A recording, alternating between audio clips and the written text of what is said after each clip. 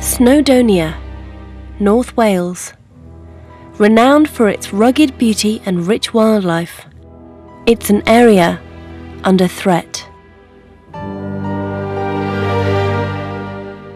The threat this time is not from humans, but from an alien species.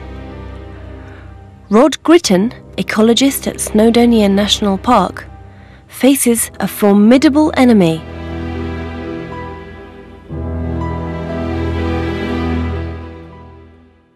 This may look beautiful, but actually it's a real problem for the Snowdonia National Park.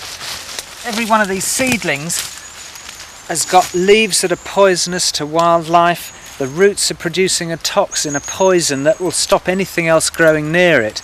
And when a bush like this gets to the size it is, it's casting such a dense shade that nothing will grow underneath it. It's a real problem for biodiversity. Rhododendron ponticum is the Latin name for the plant which is spreading like wildfire through Snowdonia.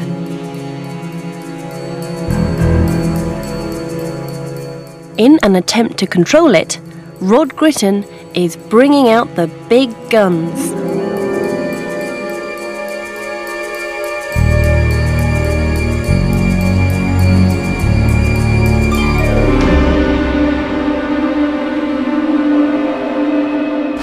The scale of the problem in Snowdonia is enormous, and we're finding that cutting this stuff by hand is taking far too long, and we've got the opportunity in an open site like this to actually use a machine of this sort.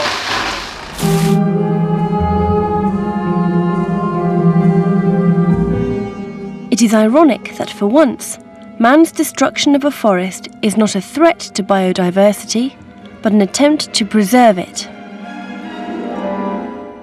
Biodiversity is the measure of the number of species in an ecosystem. In Snowdonia, different species have evolved together over thousands of years to form a complex web of interconnecting relationships. The sudden introduction of an alien species can shatter this natural balance. If left unchecked, this new species will dominate, and what was once a rich biodiversity will become a monoculture.